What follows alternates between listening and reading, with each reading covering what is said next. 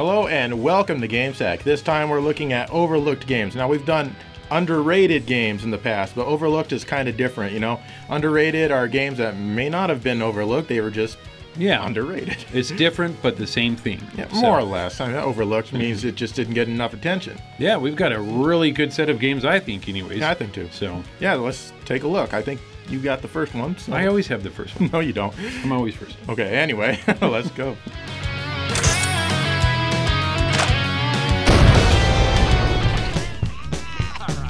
Skull Monkeys on the PlayStation is a really unique game that was overlooked. It's made by Doug TenNapel, who created and animated Earthworm Jim. This is the sequel to a PC game called The Neverhood, which was a point-and-click adventure. This game is an action platformer and is made completely out of clay. Everything is clay, from the character and enemy sprites to the backgrounds. What a refreshing game this is. You just don't often see anything like this on home consoles. You're off on a mission to save your homeworld from Clog. Control-wise, your character performs very well. Every now and again I did have problems landing on platforms, but I eventually got the hang of it. The music is outstanding. Once you start a world, you have a basic music track, and as you progress through the stages, the music adds more layers, making the music full and rich sounding by the last stage.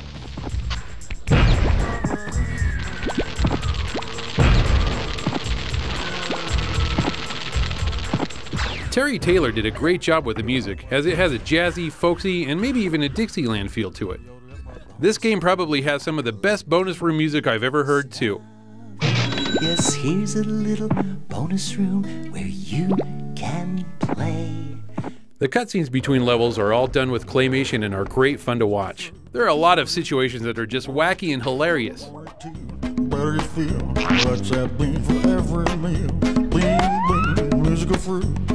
The only bad thing about this game is the difficulty is kind of high with some really tough platforming segments. But it's not impossible or anything, so just keep trying.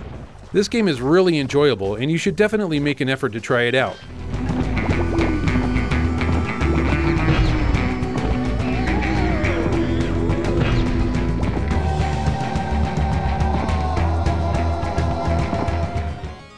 I want to take a look at Mystic Defender. It's an early game for the Genesis that I've been wanting to talk about for a while.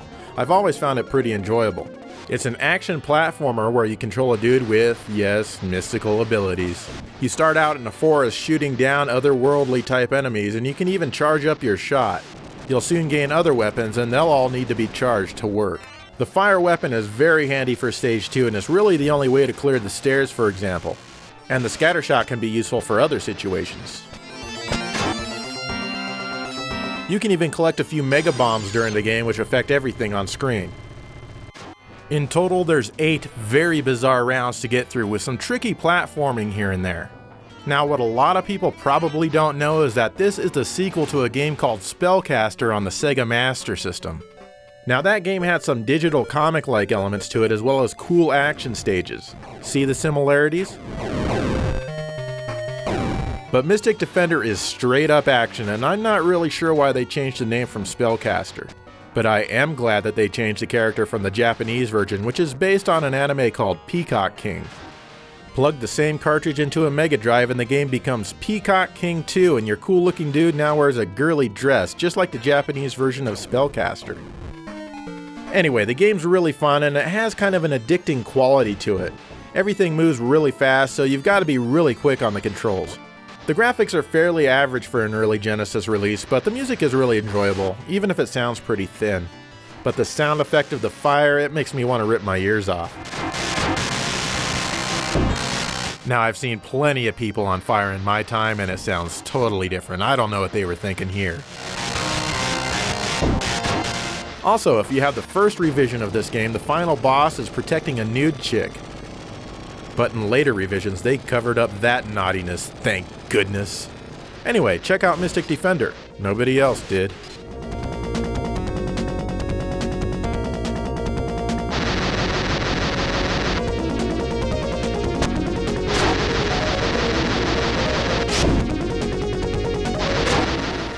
Drill Dozer for the Game Boy Advance is another great game by Game Freaks that got overlooked.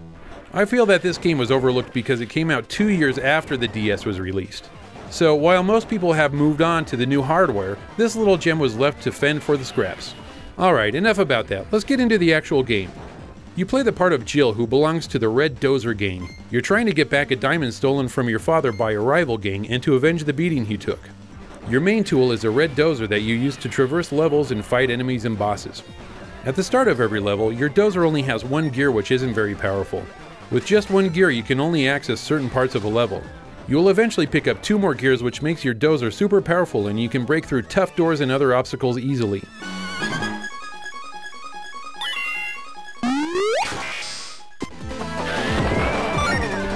The levels are quite large and very well designed. Not once did I get lost traversing back and forth. Once you collect all the gears and power up your Dozer, it's off to fight the boss. These battles are really fun and the designers have some great ideas making use of the drill technique. After you defeat a boss, you go back to your mobile HQ where your Dozer breaks down and you're back to only one gear. So, every level you have the same objectives: collect gears and defeat the boss. Very simple and very entertaining. The control is great. The shoulder buttons control your drill, which can be drilled clockwise and counterclockwise. This adds a little bit of depth as certain enemies can only be killed if you drill them in the correct direction. The A button jumps, and that's it. It's nice and easy. The music in this game is awesome. Very high tempo with lots of energy and some very enjoyable melodies.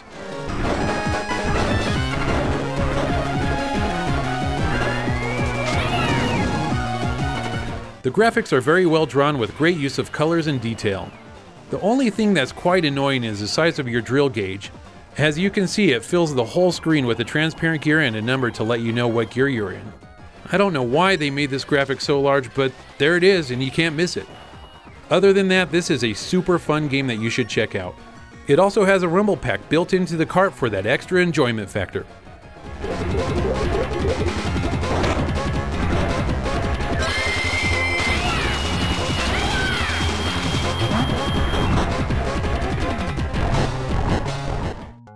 Predator 2 on the Genesis is based on the smash hit movie starring Danny Glover.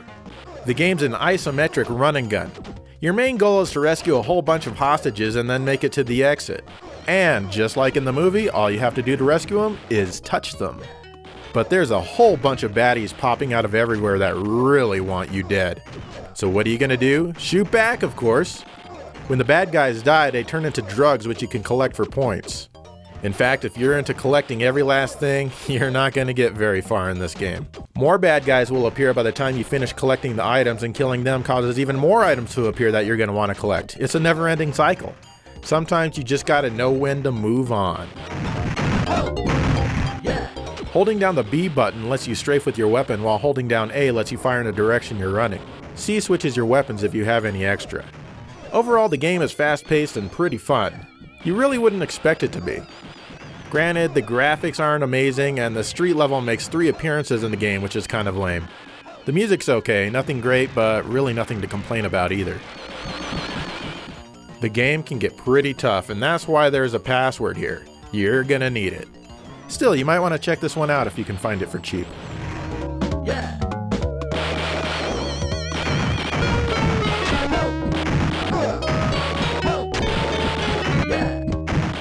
Predator 2 also made it to the Master System. It's similar to the Genesis game, but this one has 4 scrolling levels that only scroll in one direction from what I've seen. It's ridiculously hard, and if you want to kill enemies, it's impossible not to get hit. Now this one's a bit glitchy because it's one of those games that really only works well on European PAL consoles and spazzes out a bit on NTSC consoles. But no matter what region you're playing in, pass this one up and get the Genesis version instead.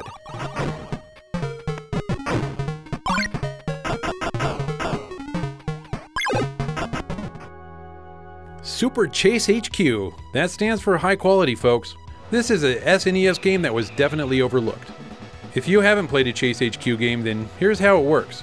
You play as a cop in the Chase Special Investigation Department. Your job is to catch criminals via high-speed pursuits. Once you catch up to a criminal's car, you ram it over and over until it's disabled, then you make the arrest. Maybe it's because Taito made a big change in the way the game is played and people were a bit turned off. You see, previous games in the Chase HQ series are played with a view from behind the car. This is the PC Engine version here. But Super Chase HQ moves the view to the inside of the car. Typically, I myself am not a fan of this, but it's really cool in this game. I really like seeing your character's facial expressions change in the rearview mirror. You'd think the limited view of the road would affect the gameplay, but it really doesn't. The game starts off fairly easy as you chase your suspect with little to no obstacles on a wide road. As the game progresses, obviously it's going to get harder. Roads become more curvy and there's lots more traffic to dodge. You'll even have to face oncoming traffic. There's enemies on motorcycles who shoot at you or even throw flaming things. Not only this, but the bosses or criminal cars get tougher. Their life bars become longer, making it harder and harder to disable them before the time runs out. You do get 3 turbos to use at your discretion. Using a turbo lets you ram the criminal car and catch up to it again much faster. If you don't have any turbos, then each time you ram the criminal's car, you get set back and you have to catch up again. This wastes a lot of time, so save those turbos. Graphically, the game is pretty darn good. The inside of your car looks great, as do the backgrounds. Everything is full of color. Criminal cars and, well, any car on the road just look average and blocky. I mean, there's not much detail in them. The music fits the game great and has quick tempo, which is perfect for racing. And finally, the control is really responsive, just like you would expect it to be. Try this game if you get the chance. It's great fun.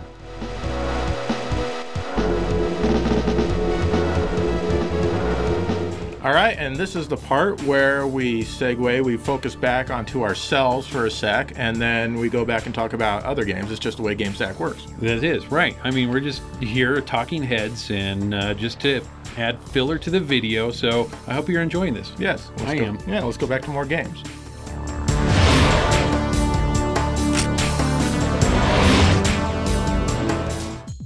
The Space Adventure Cobra for the Sega CD by Hudson Soft is a digital comic in the vein of Snatcher or maybe even Rise of the Dragon. Almost everything is done by selecting text in order to figure out what you want to do next. A graphical display, of course, accompanies the text. This is actually the second game in the Cobra series. The first one was on the PC Engine CD-ROM, and as you can see, it's all in Japanese, so I really can't show you very much. But this is the first one released in the US, and as far as I know, it's the only one in English. Anyway, you're Cobra, an intergalactic badass who owns space. Yep, he actually owns space, the game says so. You run into a girl named Jane, and during a standoff with a common foe, it's revealed that she has part of a map tattooed on her back. After you both escape, she reveals that she's one of 3 triplets that have part of a map tattooed on them. This map supposedly leads to an awesome space treasure. Money and women? How can Cobra say no? So you set off to find the other 2 triplets, and hopefully you can get them before the main assassin Crystal does. So, being a digital comic, obviously it progresses at a rather slow pace, and you need to really make sure you select everything twice if you want to get all the new options to appear.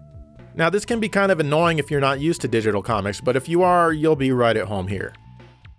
The game is also fairly linear due to its nature, but I really don't see that as a bad thing.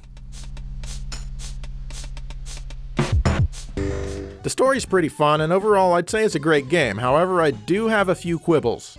Firstly, it's often difficult to tell who's talking during the text dialogues. Characters interchange sentences and there are no line breaks or anything. Secondly, the spoken dialogue seems to be recorded really low in comparison to the music.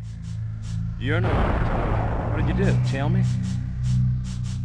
Anyone who could kill Doc as easily as you did is worth following around.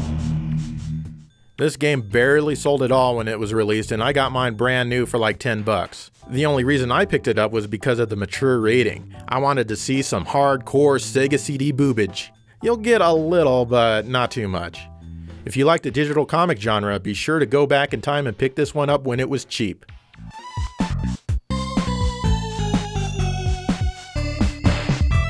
Welcome, stranger, I'm the Rock Knight, the messenger of love throughout the universe. Pocket Fighter on the PlayStation is a great twist on Street Fighter. At first glance, it looks just like a cute version of Street Fighter that uses only 4 buttons, so naturally it must not have any depth, right? This assumption would be wrong, as there's plenty of depth in this little fighter. The game is really good looking as you can see, and all the characters are super deformed. Even the backgrounds are loaded with awesome animations and are just fun to look at. So the first big difference that you will notice from Street Fighter are the colored gems that fly all over the screen when you hit your opponent or take a hit.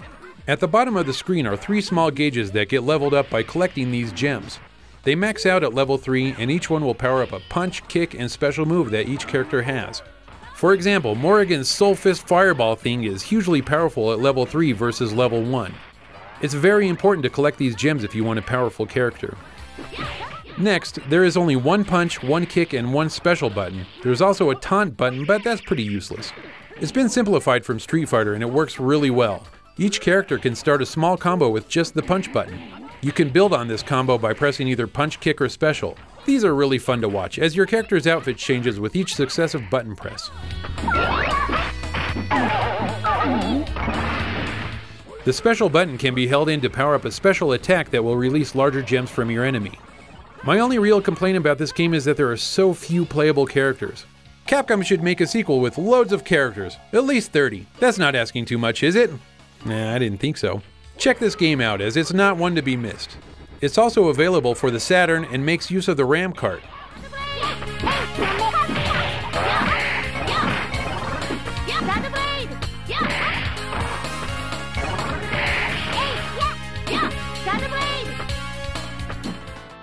Air Diver was an early release for the Genesis by Seismic. It was going to be a while before Afterburner came out, so I decided to take a chance on this one, and you know what? I was glad I did. Basically, you fly a super secret fighter on a mission to invade countries all over the world. Well, that's not the real story, but it might as well be. You're stuck in a cockpit view, which offers you a radar to spot enemies as well as fuel and missile information. You start off by picking a country to invade. Once you get there, that country sends its fighters out to stop you, and you've got to bring them down and avoid their attacks as well. There are a few ways to do this. You can simply try to move out of their way, or maybe even roll to the side. If you've got an enemy approaching behind you, or if he locks onto you, you'll want to loop around so that suddenly you're behind him for an easy kill. Once you shoot down enough planes, you'll need to beat the elite badass fighter of the stage. He always takes multiple hits and flies around really fast. He's an ass. After you murder him, you'll be able to take on the Super Carrier. Fighting these is kind of weird. In fact, it reminds me a lot of fighting the flying fortresses in Afterburner on the Sega Master System. Anyway, once you defeat this, you go back to your flying carrier, get fixed back up, and select a new part of the world to invade. Wash, rinse, and repeat. Now, this game's certainly not for everybody, and it takes a bit of time to learn how to best play the game, but once you do, it's actually really fun. The graphics aren't amazing, but they are pretty colorful, and the time of day even changes as you play the stage. The music fits the game really well, and it definitely isn't bad for an early title. I say take a chance on Air Diver. You might like it.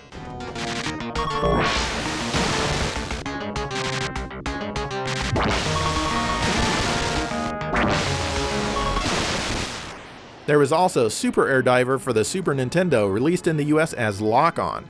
This game takes you out of the cockpit and places you over a Mode 7 background. The premise and the controls are pretty much the same, though the game does seem to have a slower pace. It is still a pretty good game though.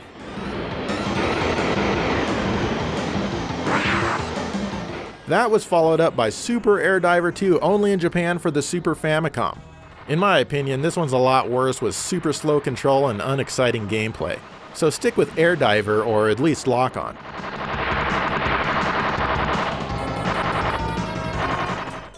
Klonoa on the PlayStation was pretty much overlooked at the time of its release. Since then it's gained a cult following, but I still feel it's not as widely known as it should be. It's a great action platformer by Namco that's loads of fun to play with easy controls and very pretty graphics. I don't know, but I think this might be the first game of its kind to have a pseudo 3D playfield. Most people call this 2.5D, but not me. It's a typical platformer, but the playfield will wrap around mountains and curves in a 3D-esque fashion. I was really blown away at the time by this style, and I wanted more games like this. Sadly, very few games of this style came out, and the games that did get released weren't as good as Klonoa. So you've got to rescue a girl from some evil guy, and that's pretty much the basic story here. You have the help of this little thing called Hupo, who simultaneously has the cutest and most annoying voice of all time. He lives in your ring, I think, and he helps you dispatch enemies. The enemies are caught with the ring and used to do a double jump type of maneuver, and also can be flung into other enemies. It's simple and it works really well. The music is pretty good here and it has some nice melodies which complement the style and look of the game. Graphically, the game was really impressive at the time, and even today is still fairly lush and has a nice color palette. This is definitely a game to check out if you don't already have it in your PlayStation collection.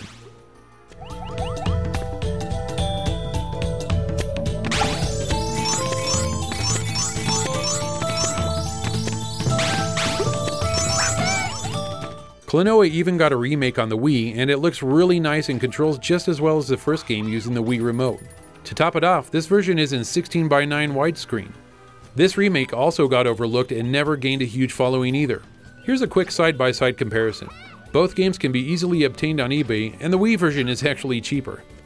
This is one game not to miss, so be sure to get whichever version you can.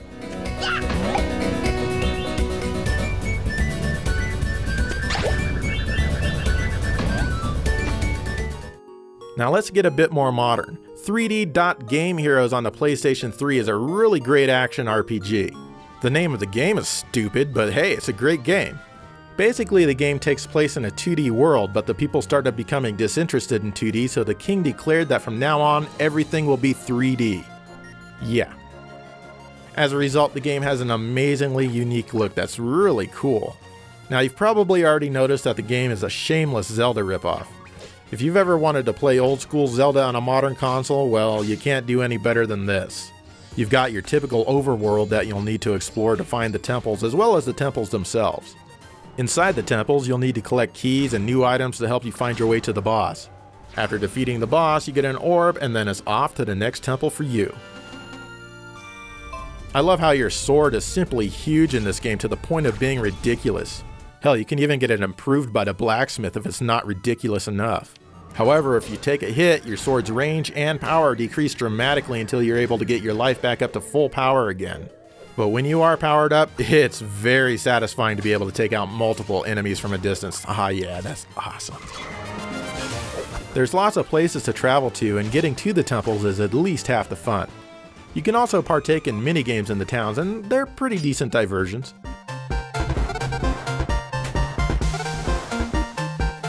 The graphics, like I said, are amazing. There's some really cool low depth of field effects that make everything look like toys. It's really awesome to see distant objects come into focus as you approach. When you kill something, the pixels shatter all over the place. There's a lot of really nice touches, and they did a great job here. The game's dialogue is great too. It takes no shame in its love for the 8-bit days, and you can tell the developers had fun making this one. The majority of the music is fantastic as well, and definitely worth recording onto your iPod or whatever you have.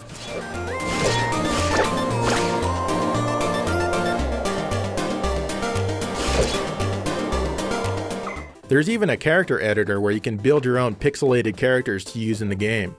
All in all, this game is great fun to play and quite addicting. Yeah, it's a Zelda clone, but you know what? I personally think it outdoes most Zelda games. Now, from what I read, it only sold a bit over 175,000 copies worldwide, but it really should have sold a lot more. If you have a PS3, you really need to have this in your library. It's modern old school at its best.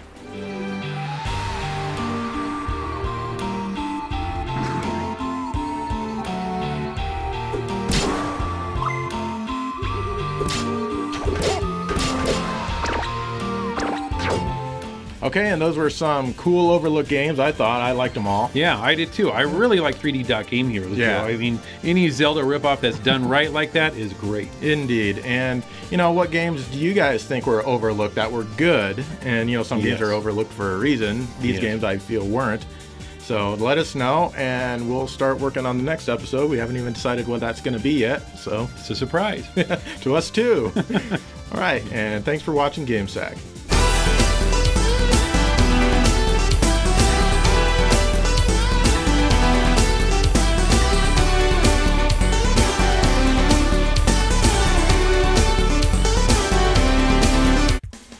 That 3D Dot Game Hero sure made me in the mood for another Zelda ripoff. Crusader of Senti. Where the hell is it? What?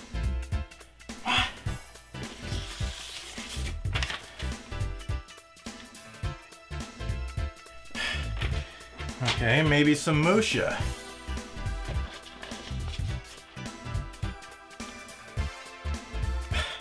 Dave, get down here right now! Yeah, Joe, what's up? What the hell is this? It's an IOU note. It's pretty universal thing. I mean, I figure you know what one is.